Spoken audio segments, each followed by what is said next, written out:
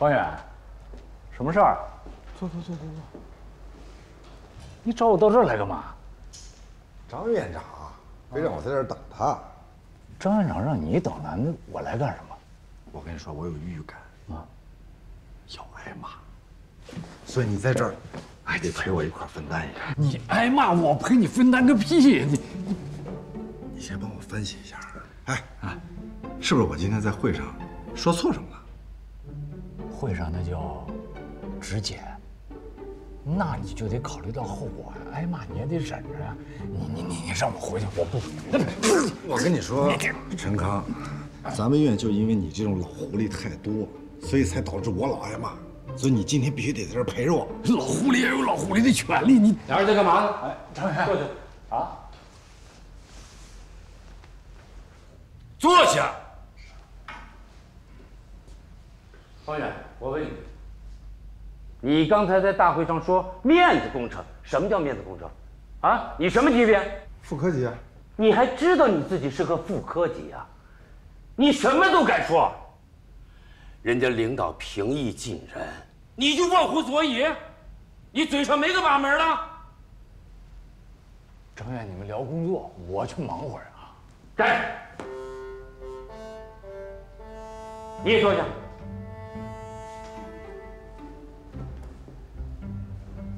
领导一不是师傅，你别生气，这不是领导自己主动提出来要让我们说话的吗？而且他们来，他不就是了解情况的吗？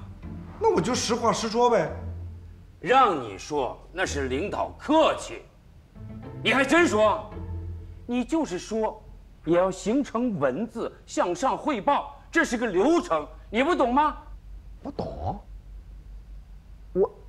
我不就是怕当时冷场，我就意思两句呗。你真是意思两句，啊？你简直是大放厥词！这大会上这么多人，你让领导下不来台，多尴尬，你知道吗？领导下不来台了吗？你说呢？山婷啊，领导下不来台了吗？是吗？张远，其实开会的时候气氛挺活跃，挺好的。是吗？他也没说错什么话，挺快乐是吧？于厅长他停。不是师傅，你坐下。坐下。不是于婷，我看我们师徒俩真的得保持距离，真的。哎呀，你看当时领导每说完一段，我就说一句领导英明。平时看你挺老成的，怎么这么欠火候啊？你还是太年轻了，这事儿你一定要好好反思一下，知道吧？张院长，其实我看于厅长这个人，他是一个比较开明的、宽宏大量的一个厅长。他行，我也得说说你的问题。我什么都没说，在会上，你一言不发，什么都不说，跟尊大佛似的。真要是个大佛吧，他也不出声啊。你倒好，一会儿咳嗽一声，一会儿咳嗽一声，干嘛呢？啊，这干嘛呢？你们俩唱双簧是吧？有意思吗？你是民庭的啊，如果最高法民事审判庭庭长到我们这儿来视察，让你提点什么建议或者意见，你该怎么说？我该说什么？我该说什么？你别问他，该怎么说？我想起来了，你刚才说的，把它形成一个书面意见，以文字的形式往上报。还有呢？老陈，你这样也不对。我跟你说，最高法的领导到咱这儿来啊，花时间花精力，对，他不就是来了解情况，想听到一些反馈吗？是，你还得说。别听他说，我问你呢。那我说实话，说给我听。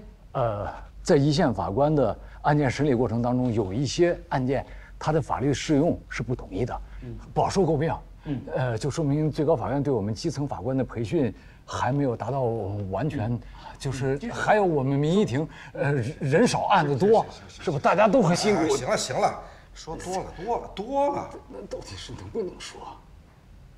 他说的差不多了，虽然有点多，没关系，我都听到了。你呢？那我还想说2句。说2句是吧？行，我听着。能说吗？能说呀。那我就说了。说吧。哎呀，跟我拍桌子是吧？我没拍桌子，我就……你真是想没关系多了。我跟你说，你要这样的话，你也不对啊。怎么不对？起码也是不太对。那你从进来劈头盖脸把我们俩骂了一顿，对，也没听我们俩说，对吧？好，就算不听，那好，咱现在说，我在会上说话了，你骂我，可人陈康在会上啥也没说，你也骂，说也不是，不说也不是。那我们现在就弄不明白，那以后再有领导来，我们是说呢还是不说呢？是啊，说，想说什么说什么，啊？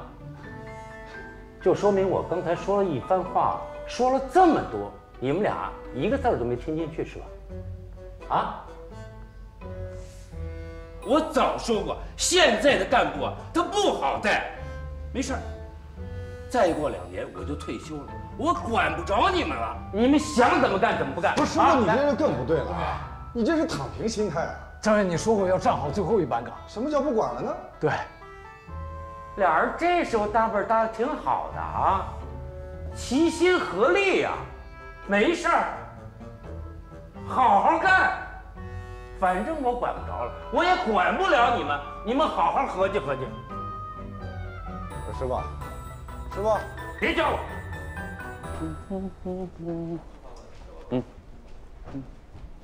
师傅，咔吧公司的律师刚刚递交了上诉状。您不担心2审改判吗？张瑞，你好了吗？哎，马上。你觉得2审会改判吗？从我个人的感情上来说呢，我不希望乐悠悠的父母胜诉，可是坐在审判台上，是要用法律说话。师傅，我觉得你判的没有问题。还有你觉得？这2年啊，新兴行业不断出现，劳动者和公司的关系也在不断发生变化，社会在往前走，法律也得往前走。如果一味只是跟着之前的判例走，因循守旧，那是解决不了新问题的。不愧是我师傅啊，站在了历史的高度看问题，整个人的气场果然高大起来。退场。2.8米。耶耶！你们少拍马屁啊！我们可真没拍你马屁啊！说真的，这个案子要是2审要是原判的话，你就是判了一个歹心案例。哎呀，因为自己的一个案子能推动司法建设，是让人骄傲的呀。没错。但话又说回来了，这个案子要是成了的话，那类似的案子蹭的就冒出来，到时候那累死也忙不完的。所以这2年，中央才把非诉讼纠纷解决机制挺在前面，搞溯源治理，从源头上减少纠纷，多元化解纠纷，让老百姓不用打官司就能及时把纠纷解决了嘛。姐，你也别说了，你说一句呢，他10句都等着你。再说了，咱也能说得过他吗？就是，姐，你话也不少啊，这个赶紧弄好啊。师傅，我要不说的话，大家多寂寞啊，对吧，小佳？对。方厅长，哎，明天我就要回北京了，感谢您这段时间对我的照顾。哦，明天就走了，不再多待一段时间了。好，我明天安排院里开车送你，好吧？这个以后呢，有空的时候就常来，就拿这儿当家，多来指导指导我们工作。东西没收呢吧？走，去不去？我给你收拾东西啊。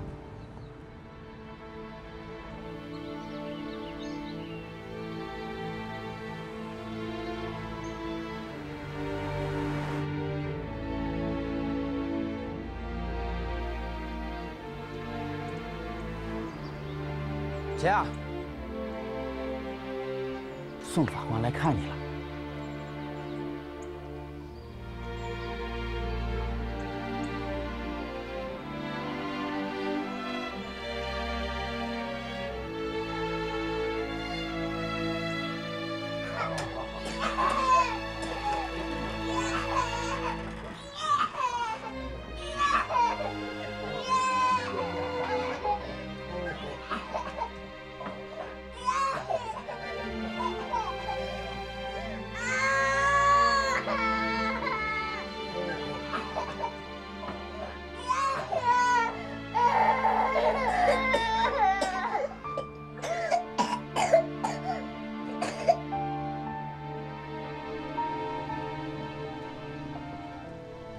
老杜，你是红军的表亲，你看这个事情，双方能不能达成一个？宋法官，闹了半天，你是来替雷家求情来了。这个事儿我就盘不明白了，明明是红军死了，你为什么一直要替杀人凶手说话？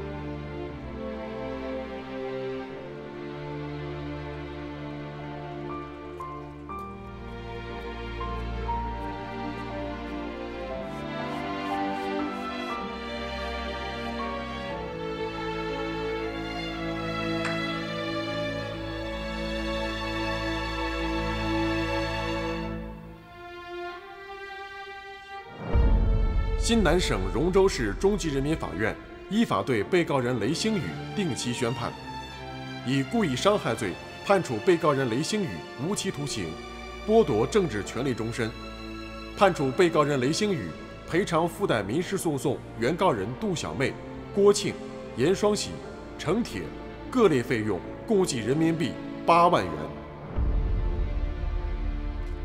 补充材料送到了吗？啊，刚送过来。好嘞。 司法官，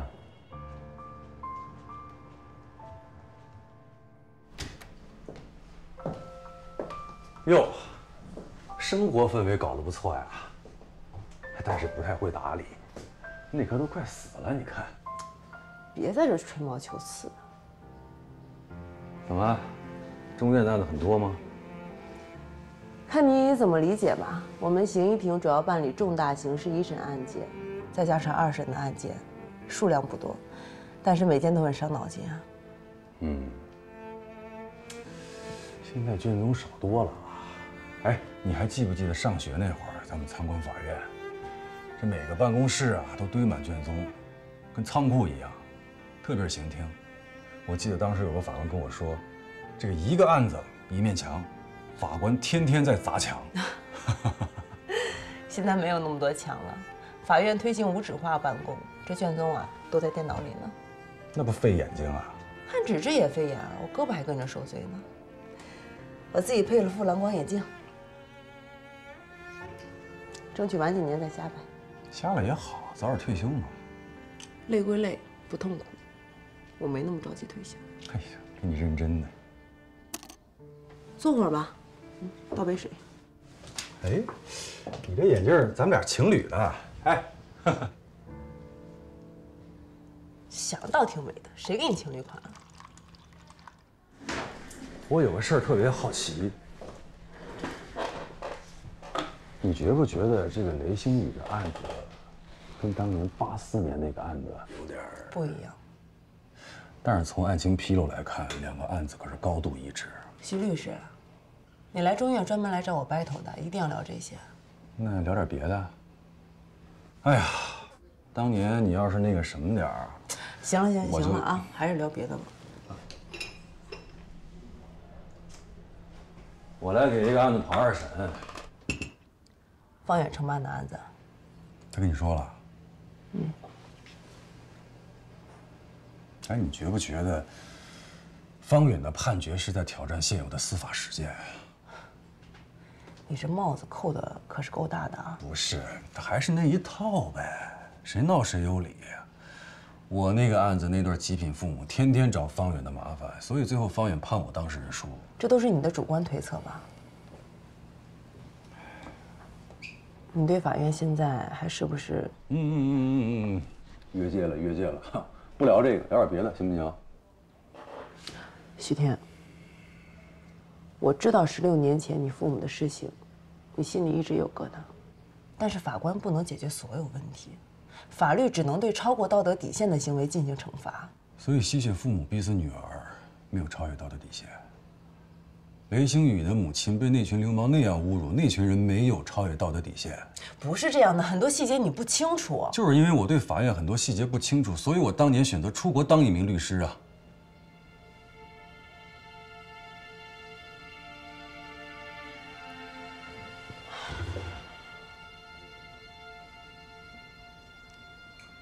你不是过来办事儿的吗？我办完了，我该走了。以后别跟我聊这个。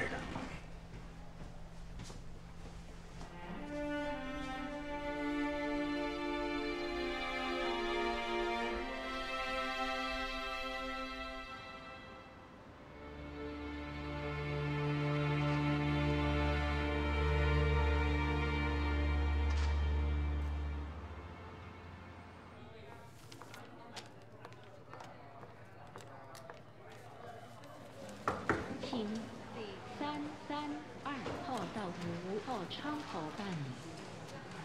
谁是332号？别挂号啊！谁是332号？我。你去啊！谢谢啊。喂，我和我女朋友去他店里买衣服，哎，我试了一条裤子，一出来，他问我你是不是长短腿呀？当时我女朋友就在我身边，特别尴尬。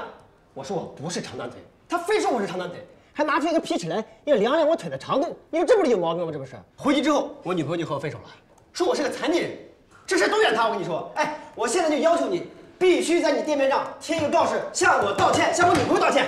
哎，轻点啊，别拍桌子，好好说。你觉得好笑不？啊？是因为你先说我的裤子有问题，我才说出了真实的原因。你本来就是一个长短腿，你知道吗？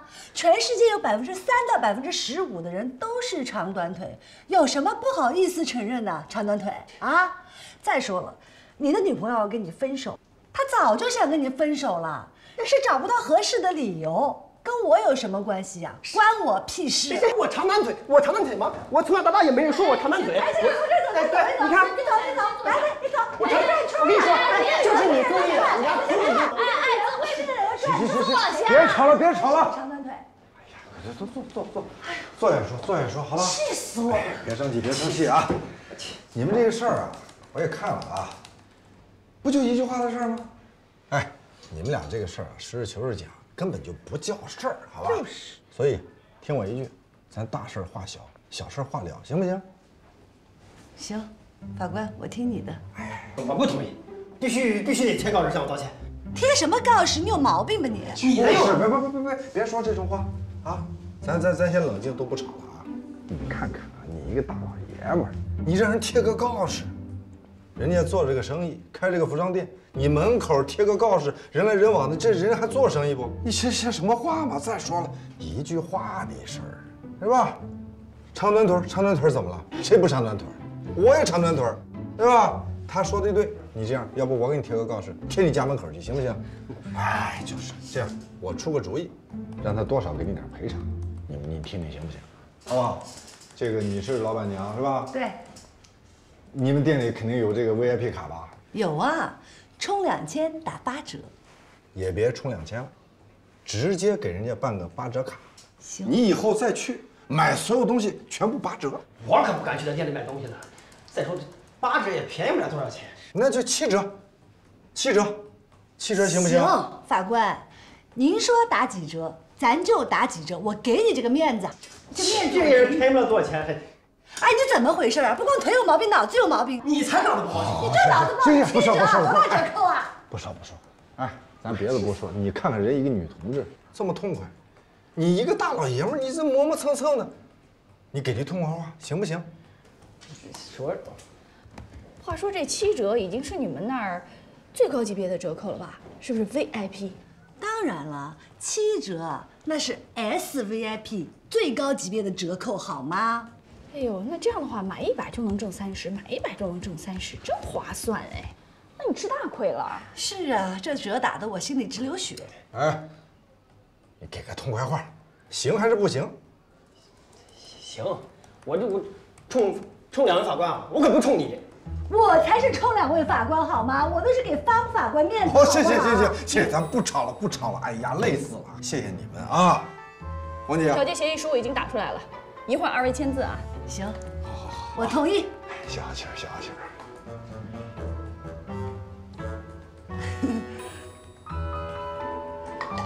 你这么年轻还用保温杯啊？行，赶快签字啊！哎呀，老板娘说了啊，老年人才喝保温杯呢。周法官，刚才真的太谢谢你了，我都不知道该怎么感谢你才好了。不用谢，这都是我们应该做的。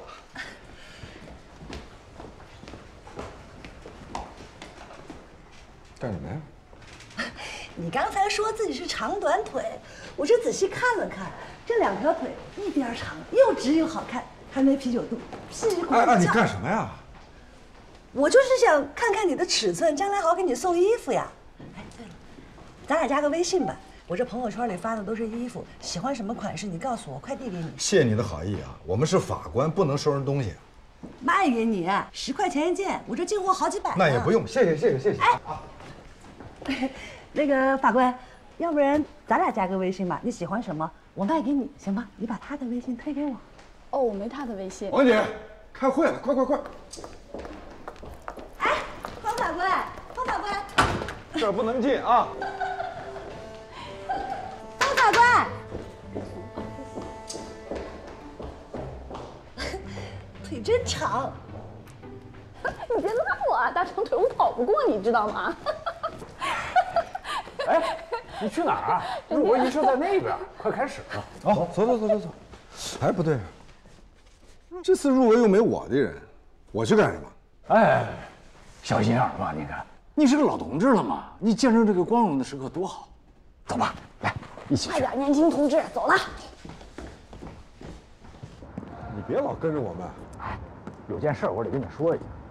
小周啊，到我们民庭来也是他自己的意愿。你少废话，不存在什么挖墙脚嘛。你不挖他好好的，他自己去了。谁愿意在你们那立案庭？我就愿意在立案庭。你是庭长，人家就是法官，干嘛在那么苦那么累啊？哎，那什么意思？我这法助也没法干了呗。咱俩的事好商量。反正你挖我的人，你就给我等着吧。你看，你不是也想挖小叔吗？谁想挖呀？我干你那种事儿，我告诉你，有一天他来，那也是自主选择。哎，但是小叔你是不可能的啊！小叔现在是小周的书记员，他可以帮助他呀。真的假的？真的。还有小魏，小魏跟小叔俩在谈恋爱。这八卦我怎么不知道？不是真的假的？真的，这样他们就可以天天见面了。哎，这也挺好。是啊，不是你这当领导的，你怎么不管一管呢？为什么要管？人家又不耽误工作。年轻人在一起，那么美好的事情，我应该祝福他们。聊得差不多了吧？哟，张燕，这一年年的，看着一批批年轻人入俄，时间过得真快啊。年轻人起来了，我们也老了。你一点都不老，他们还差得远呢。以后得多向您，多向我们学习。向你们学是对的，跟我们这边学，那就错了。想当年，我们进法院的时候，整个法院系统是个什么文化水平啊？大学生能有几个？是本科，根本没有啊。那像他们，不是博士就是硕士，我们只不过比他们早生了几十年罢了。论学识，论见识，差远了。中国司法的进步，未来就要靠他们去推动了。这些年轻人，你们要好好带呀。好的，张燕。是张燕。咱们开始吧。你别老跟着我们。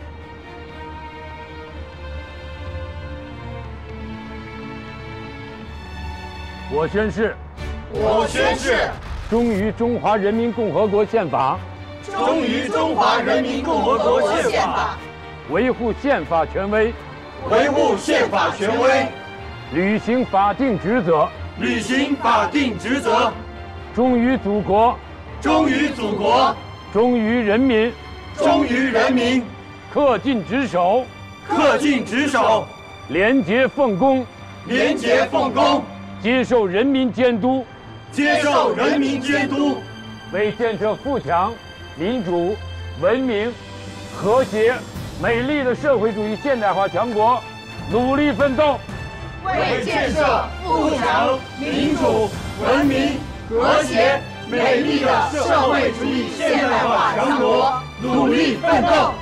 宣誓人周易安。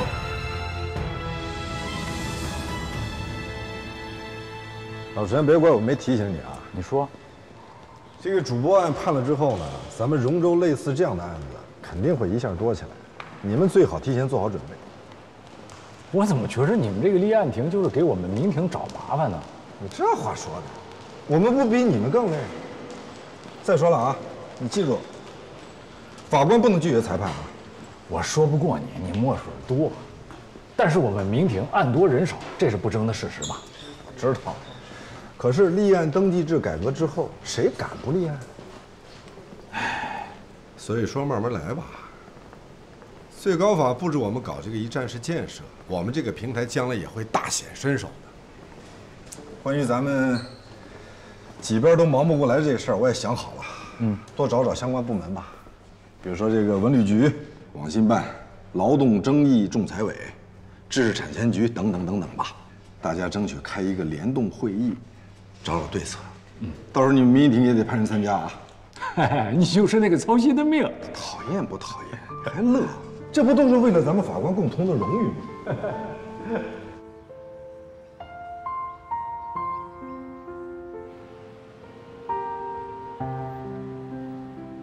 小叶啊，文章写的不错啊。哎，你在这里面提到的那个荣州女主播猝死案，就是我们在兴城法院碰到的那个案例吧？对，都过去这么久了，您还记得？其实啊，这件案子就是个合同性质的认定。有机会的话，你让承办这件案子的法官呢，给咱们中法庭写篇文章。这个课题我关注2年多了，荣州市的这个案子，我觉得不具备典型性。你在文章中的分析呢，我看到了。关于 MCN 机构和主播的法律关系认定，不是1、2件案子就能说清楚的。就算是素人主播，具体到每一个公司的合同，他法律关系的认定也都还不一样。那这家伙说的不错呀！啊，看来在基层没白待，难怪非闹着要到基层去锻炼呢。行，我支持你。你已经知道了。哎呀，你将来就是我们立案庭的人了，那我就是你名副其实的领导嘛。以后咱们得多交流啊，基层的情况得多向我汇报。是。那我先走了。好，去吧。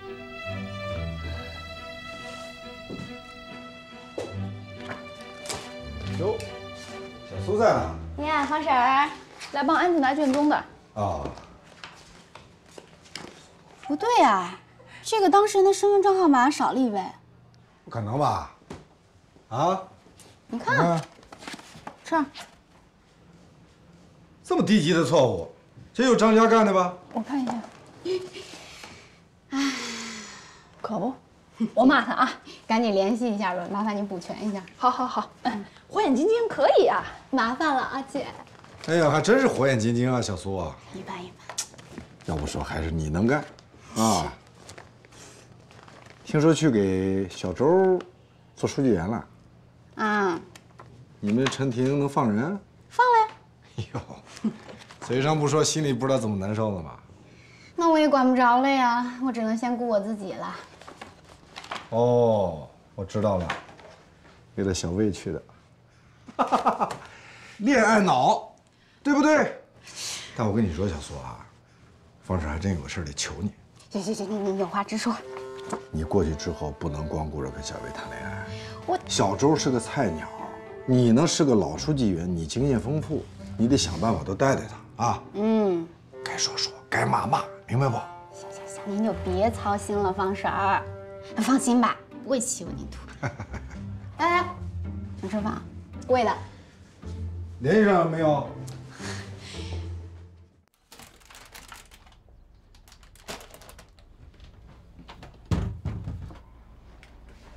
爸，回来了啊？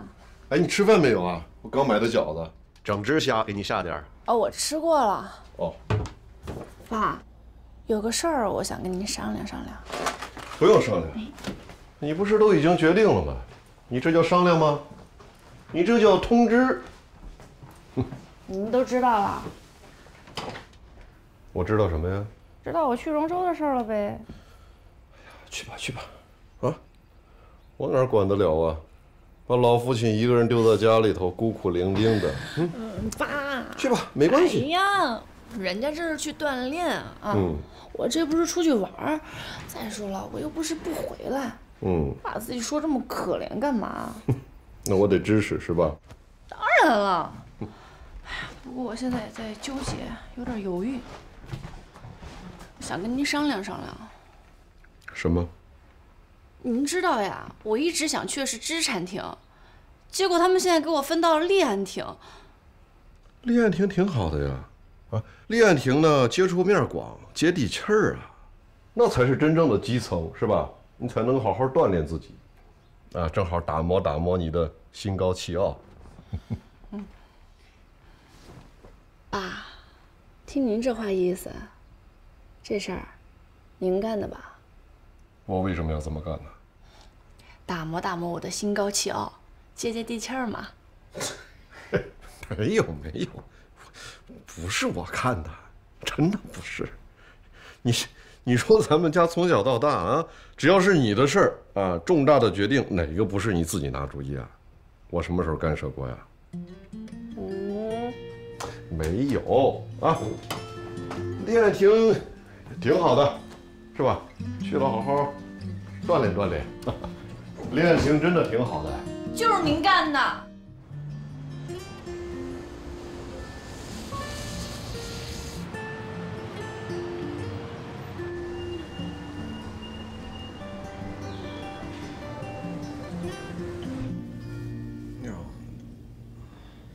哎，王主任。小周法官，在加班吗？主任，你听我这声音睡觉呢。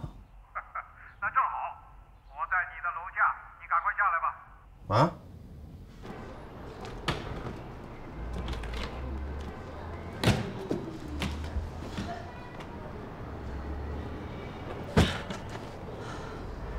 叶星，周岩。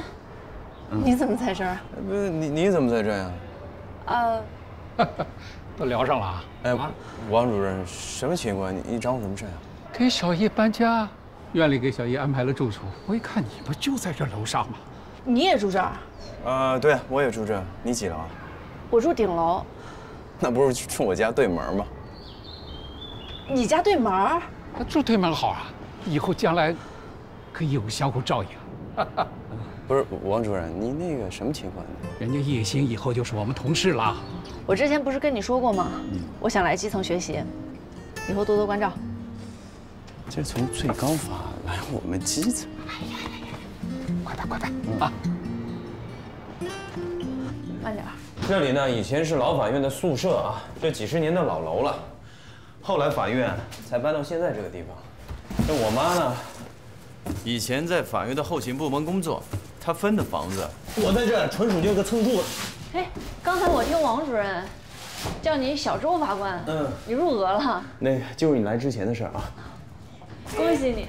哎呦，现在总算是有身份的人了，当事人啊，再也不能叫我打杂的了。哎，给我。啊，我先上去了啊。我这什么东西这么沉啊？里边都是书，你慢点啊。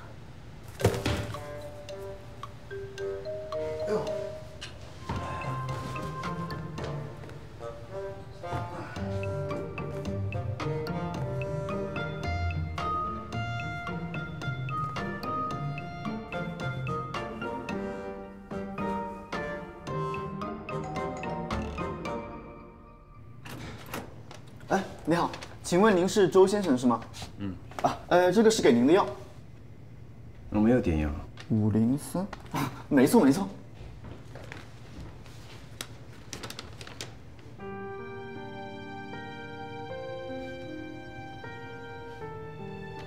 情商有进步。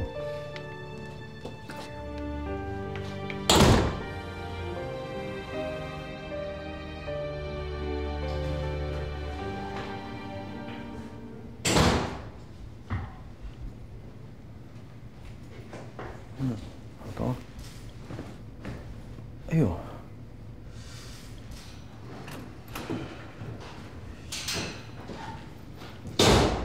早啊。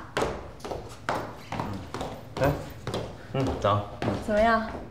腰好点了吗？挺好的，没什么事。你确定？确定啊，谢谢你的药。楼下等你，慢慢来，不着急。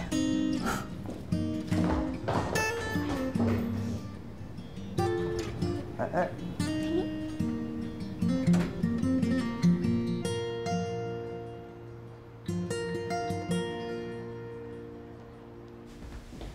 王队长，哎，忙着呢。哎，王主任。哟，小叶老师，又来指导我们工作啊？小叶正式调到我们法院了。你不是次次开会都说缺人吗？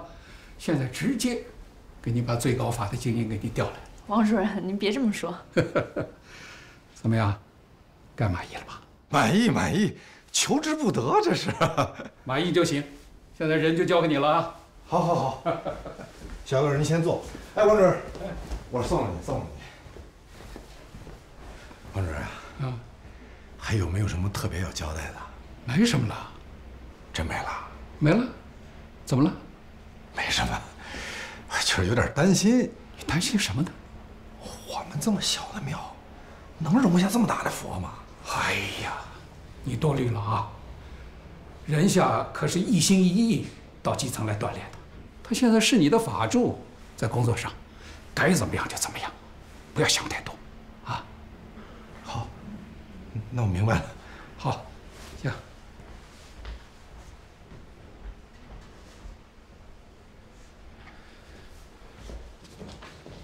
两位，来，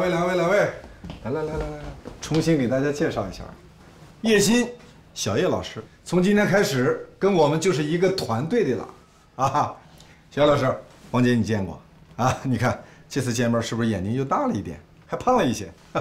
王姐你好，你好。小张家，我的书记员，非常优秀。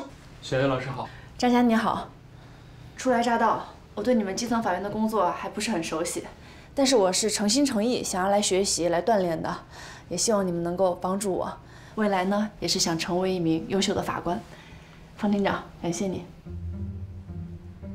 方庭长，这小叶老师那是从最高法下来的，上咱们基层法院，这能做什么呀？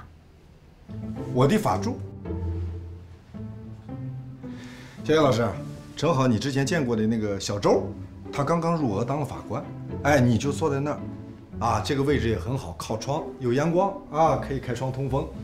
总之，从此以后，咱们大家就是一家人了，千万不要客气。方庭长，那现在就给我分配工作吧。这么积极啊！你看看啊，这个，哎，今天下午正好有一个背靠背的调解。张佳，你把那个卷宗找出来给小叶老师。好的，那我跟方婷说。方婷啊，齐大爷来了。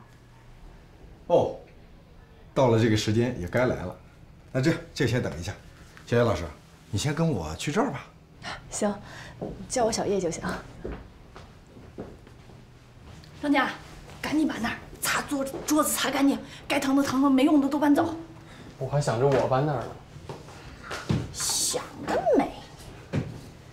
不是这最高法的下来咱们这儿当法助，哦，真是活久见啊！原告，你在5年前提出离婚，理由是因为儿子患病，现在要变更抚养权，理由是？理由很简单，我儿子的病已经好了。这么简单道理，法官你不懂吗？请注意你的言辞。经过前期走访，本院认为孩子和母亲感情深厚，表达了继续跟随母亲生活的真实意愿。被告为患病子女的勇于担当，这种优良美德应当给予鼓励和肯定。我跟你讲啊，拆迁补偿是吧？得公平正义吧？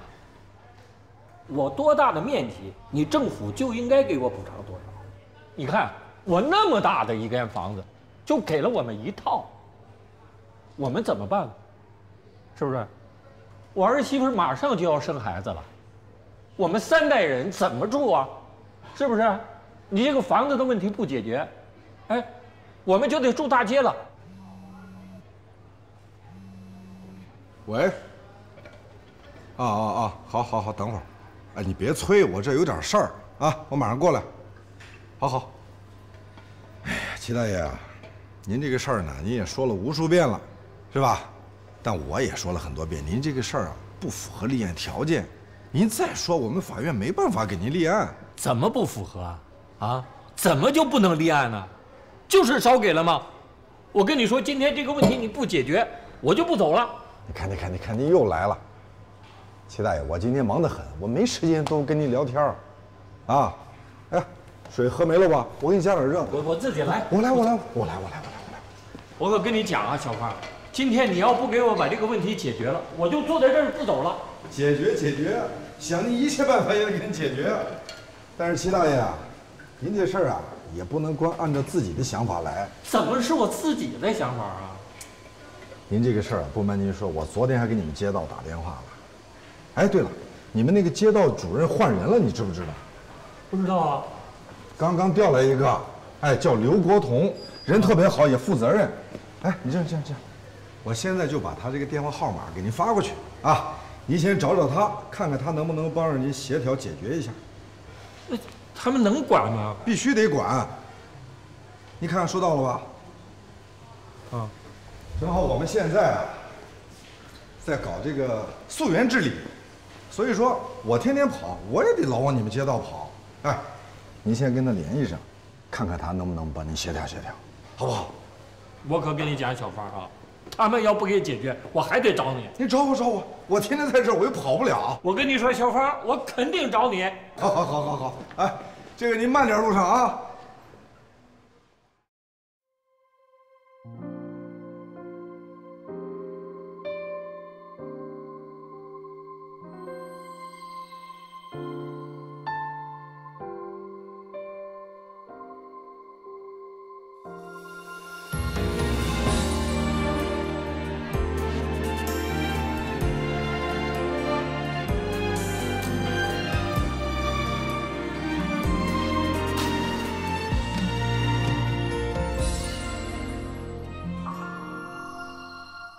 这一句漫长的承诺，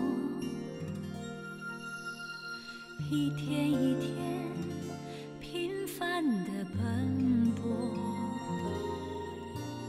从不去问路还有多远，只是这样安心的走着。这一盏跳动的灯火，守在黑白岔路的道口，碰触心头赤子的温热，洒在人间微凉的角落。